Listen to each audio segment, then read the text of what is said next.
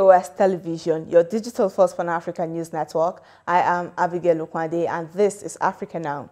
Sudan's Prime Minister Abdalla Hamdok has resigned after another day of mass protests against a recent deal he had done to share power with the army. In a televised address, Hamdok said he had tried his best to stop the country from sliding towards disaster, but that despite everything that has been done to reach a consensus, it has not happened. Hamdok's decision to quit leaves the army in full control. A significant coalition of political parties in Mali rejected the military-led government's 5-year plan transition to democratic rule. Since August 2020, the military has carried out 2 coups and postponed elections. Under its plan, a constitutional referendum will be held in 2023 and legislative elections in 2025. A presidential elections would not take place until 2026. Now, extensive damage has been done to South Africa's parliament by a fire that started on Sunday, collapsing the roof and gutting an entire floor in one building. After several hours, firefighters partially contained the blaze that billowed from one of the several buildings that make up the parliament complex in the legislative capital, Cape Town. A man in his 50s has been arrested in connection with the blaze. The cause of the blaze is still not known. South African investigators next week will hand over their first report in a long-awaited probe into state corruption under former President Jacob Zuma, the government said Friday. Zuma, who is 79 years of age, is accused of enabling the plunder of state coffers during his 9 years in office. The report is expected to be released to the public either the same day or on Wednesday. 6 people have been killed following an attack by suspected Shabaab militants in coastal town in Kenya, Lamu County. According to police, the suspected militants also touched several houses in the Monday morning attack. The Al-Qaeda-linked group is seeking to overthrow the government that is internationally backed in Mogadishu and controls swaths of southern Somalia, from where it regularly launches attacks in the capital and elsewhere.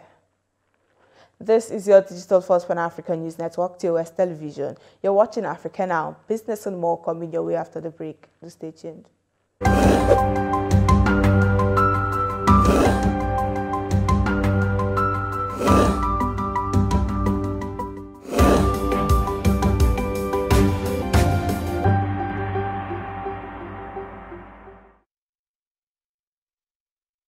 Welcome back in business.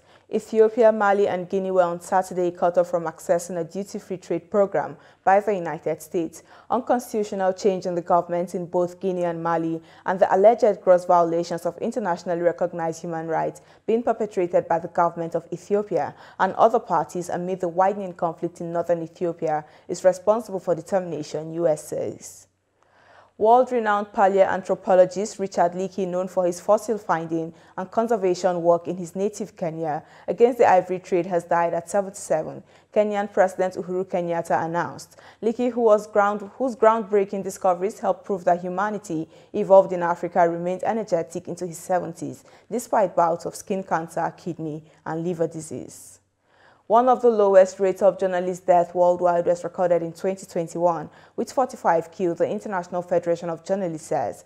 Looking at the tally regionally, Africa comes 3rd place with 8 killings. According to the Committee to Protect Journalists, the number of journalists behind bars reached a global high in 2021. CPJ says 293 reporters were imprisoned worldwide as of December 1. Algeria's President Abdelmadjid Tebboune on Sunday ordered the creation of a new authority to hold an inquiry on the enrichment of public officials through rigorous legal proceedings for the fight against corruption. During its meeting held on December 1, 2021, the government examined the draft bill on the organization, composition and functioning of the High Authority of Transparency, Prevention and Fight Against Corruption. And in sports, Senegal's football authorities are accusing English club Watford of refusing to release highly rated midfielder Ismaila Sarr for the African Cup of Nations that kicks off next Sunday and will be seeking FIFA's intervention.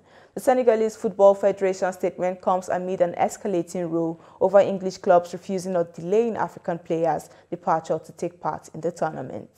And that is it on Africa Now. For more updates, do visit our website at www.tostvnetwork.com.